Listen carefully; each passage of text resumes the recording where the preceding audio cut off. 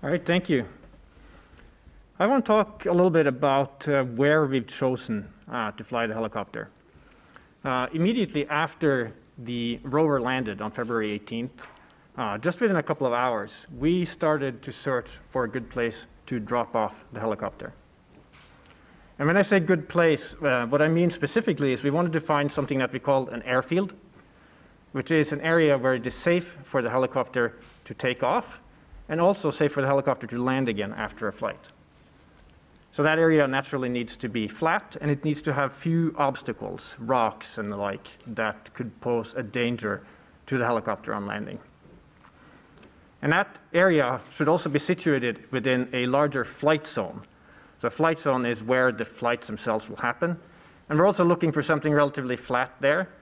And we're looking for something that has enough texture.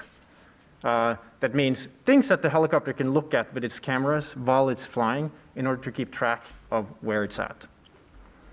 So we began to look for an airfield and a surrounding flight zone, first using satellite imagery.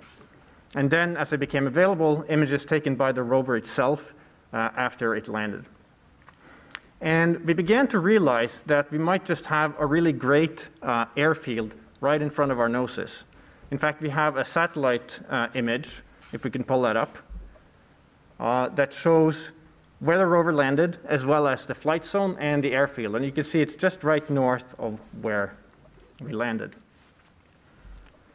And once the rover started driving, we were able to get even better images of this area.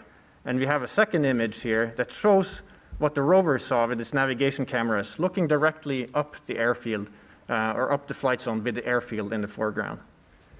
And using these images and other images, we really scoured this area. We looked at every little rock and pebble within that airfield and measured it before we finally were comfortable saying, yes, this is going to be our home base for the helicopter.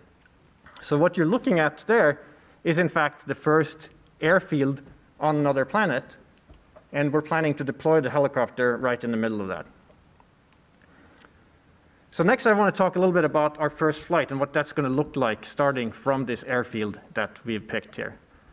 So first of all, the first flight is special. It's by far the most important flight that we plan to do.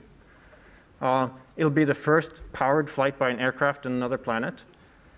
And we've, in fact, met most of our goals for this project just by getting to the point where we are right now. And we'll declare complete mission success if we do this first flight that we're going to attempt. Now, the flight itself will consist of a takeoff and then a climb to an altitude of 3 meters.